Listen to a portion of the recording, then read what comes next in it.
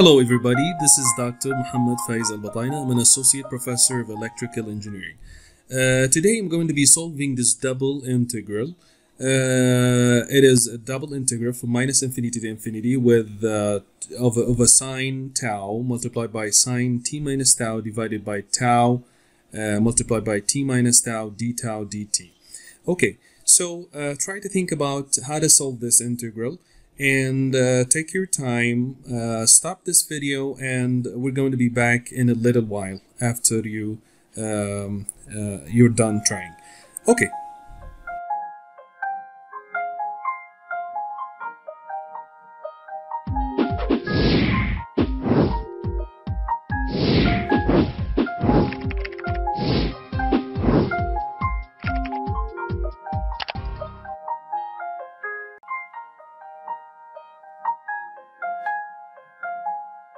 Okay, so now to solve this integral, okay, what I'm going to do, I'm going to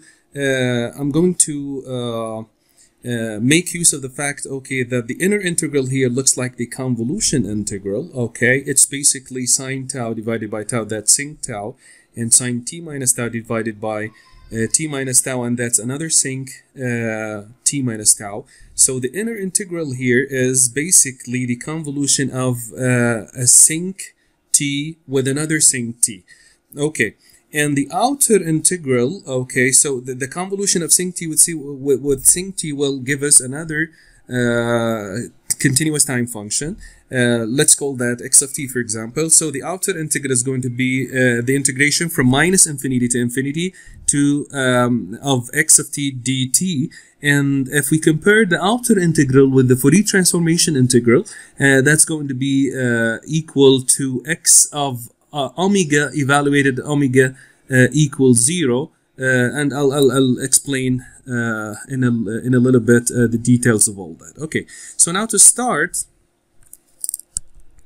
okay, I will start by the double integral here. I will call the integral I, which is equal to the integration from minus infinity to infinity, the integration from minus infinity to infinity to a sine tau multiplied by sine t minus tau divided by tau multiplied by t minus tau d tau dt.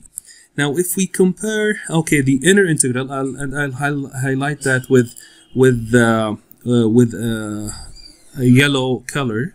Okay, the inner integral here. Okay, the inner integral is basically okay. So I will highlight it. I just highlighted it with yellow color. This integral here is basically equal to sinc t convolved with another sinc of t, where sinc t is basically sine t divided by t.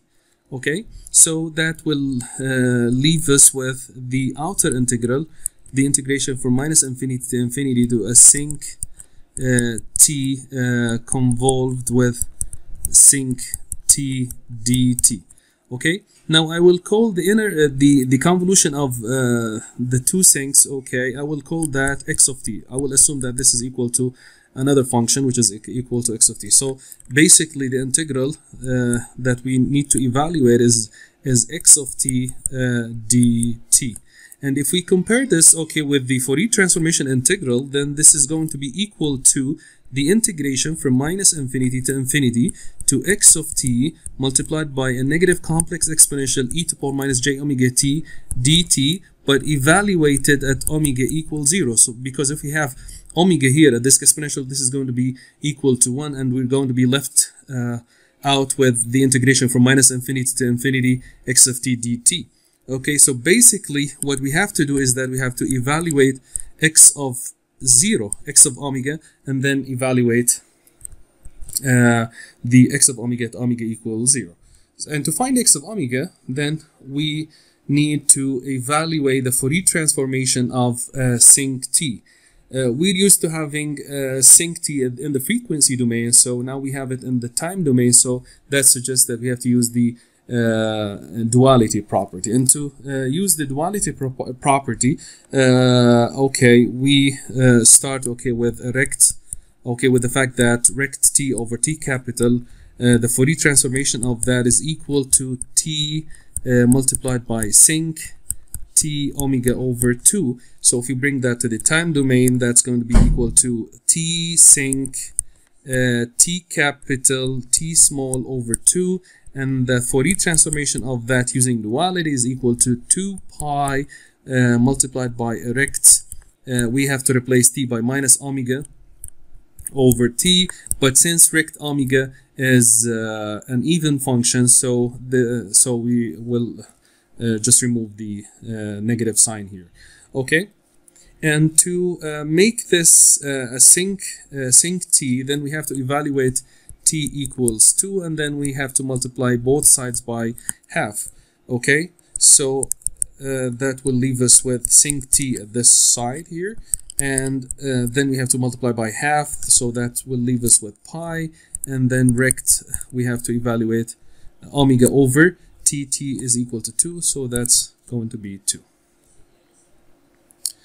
Okay, now the integral is the convolution of two sincs. Okay, so sinc t convolved with sinc t, the Fourier transformation of that is going to be equal to the multiplication of pi rect omega by 2 with itself, so that will give us pi squared rect squared omega over 2, but rect squared omega over 2 is equal to rect because the rect is only 0 and 1, so if you square that, it's gonna still be 0 and 1.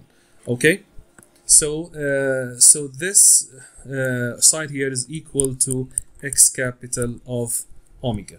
Okay, so our integral I is equal to x of 0, and that's going to be equal to pi squared. So that's the solution of the integral. That's the value of the integral.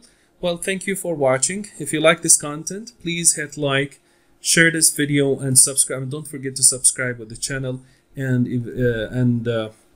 activate the bell sign. Okay, so that you can get the new videos, the newest videos as soon as possible. Well, thank you for watching, and see you in another video.